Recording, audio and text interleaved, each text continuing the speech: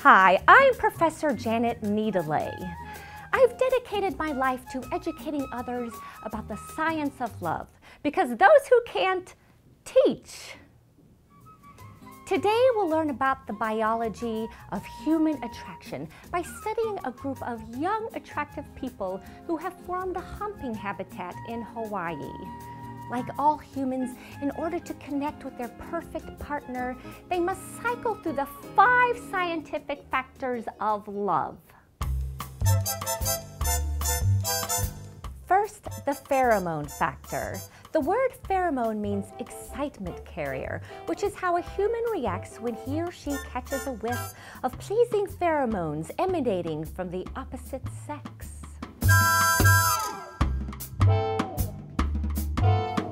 Next, humans assess whether a potential partner's physicality is biologically advantageous. Men gravitate toward women who appear to be fertile. Women search for a man who exhibits the strength to protect and/or bench press her.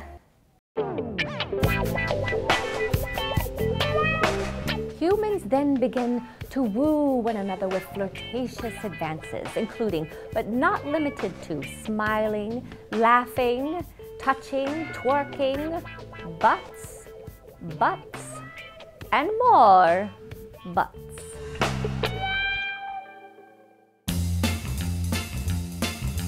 As attraction intensifies, humans employ one of the final factors of love, intoxication.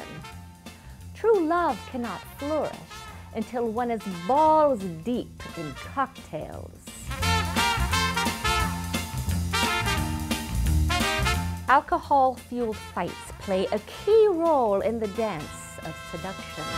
It's kind of hot.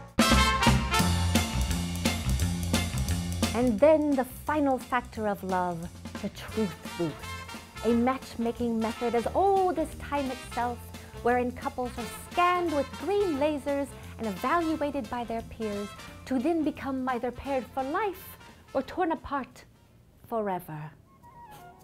Classic.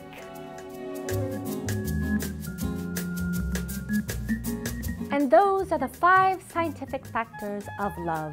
So remember, your perfect match may be just a truth booth away.